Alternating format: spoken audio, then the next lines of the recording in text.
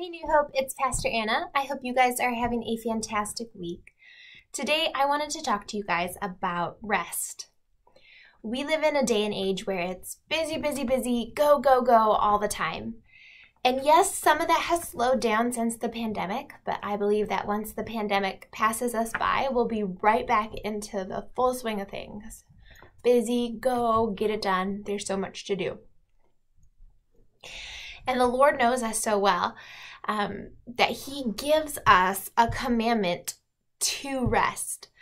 This commandment goes all the way back to the Israelites in the book of Exodus, because apparently they didn't know how to rest either. In Exodus 23:12 it says, 6 days you shall do your work, and on the seventh day you shall rest and keep the Sabbath. And then in Exodus 34:21 it says, even in plowing time and in harvest you shall rest. The Israelites were busy too. And the Lord saw that just like He sees our daily lives now. He says, 6 days, do what you need to do. Do the work I've given you. Do what you need to get it done. And then on the seventh day, rest. Keep the Sabbath. And then even in plowing time and in harvest, you shall rest. For the Israelites, those were the most busy times of the year. That depended all on their food system. They needed the plowing time and the harvest time for survival. Their busiest busy times. And the Lord said, even in those crazy busy seasons, you still need to take time to rest. You need to rest. Your neighbor needs to rest. Your donkey needs to rest. Everybody needs to take a break.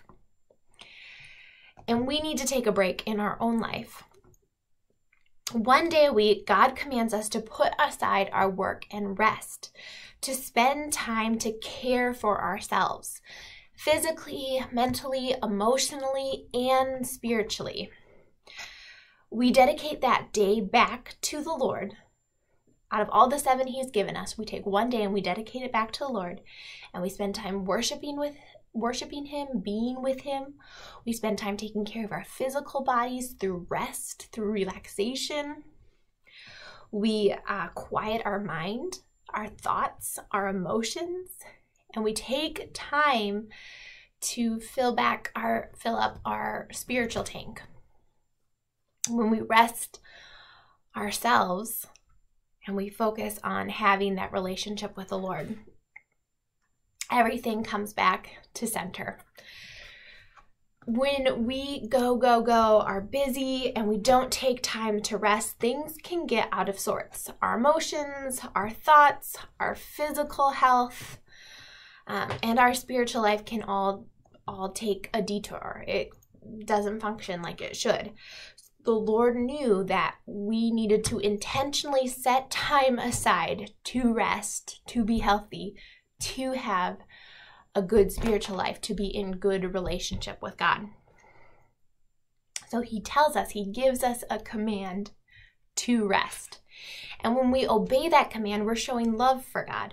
We're showing, it's an act of worship. It's an act of thankfulness, saying, thank you, God, for what you've given me.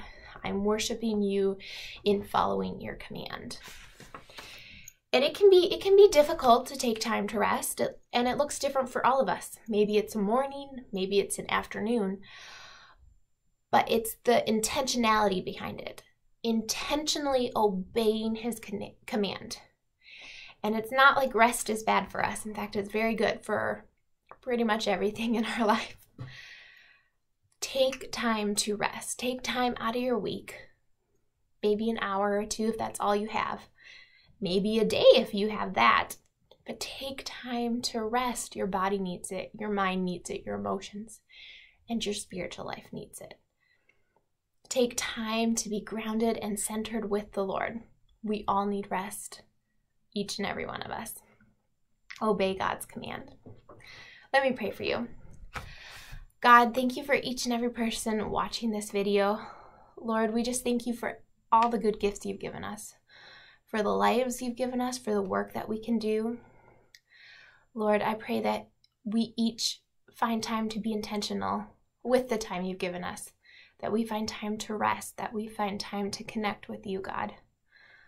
Lord, bless every single person, bless their life. Lord, keep them safe, keep them healthy. We love you, God. You're an amazing, awesome God. In your name I pray. Amen.